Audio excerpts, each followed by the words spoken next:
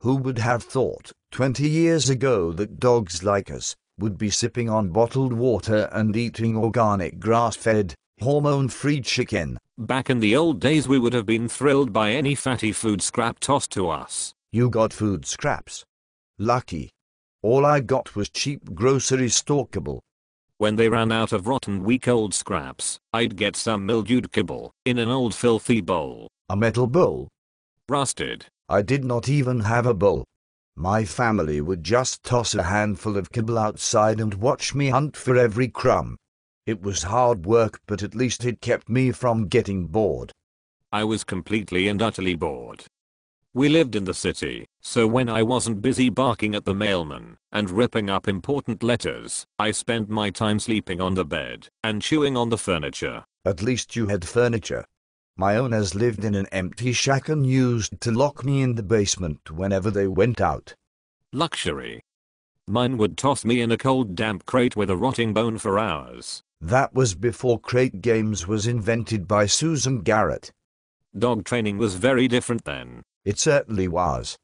My family had no idea how to train a dog, so they borrowed books from the library. My family was illiterate. Couldn't read a thing. They would get angry when I lifted my leg in the house and hit me with the rolled up newspaper if the 2x4 wasn't handy. I wish mine would have only smacked me with a 2x4. Instead they read the Kohler method and used to tape my muzzle shut, hang me with a choke chain, and beat me on the neck with a belt. My folks were too poor to afford a belt. But they watched the Monks of New Skeet on VHS video and alpha rolled me every chance they got. I spent more time on my back than a 20-quid whore.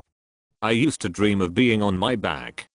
But I had to get up at 4 a.m., fix the kids their breakfast, bring them to school, pick them up again, help them with their homework, explain algebra, and then read War and Peace to them as they drifted off to sleep. Sounds like paradise. I had to get up before the sun set the night before, milk the cow, round up the sheep, spin some yarn, knit a sweater, all before I was allowed to hunt for my kibble that had already been gathered by the local rats, who I then had to corner and fight for my breakfast. If we tried to tell this to the young puppies of today, who are getting massages and chiropractic adjustments, and competing in dog agility, flyball, and freestyle dancing, they would not believe us. No. No.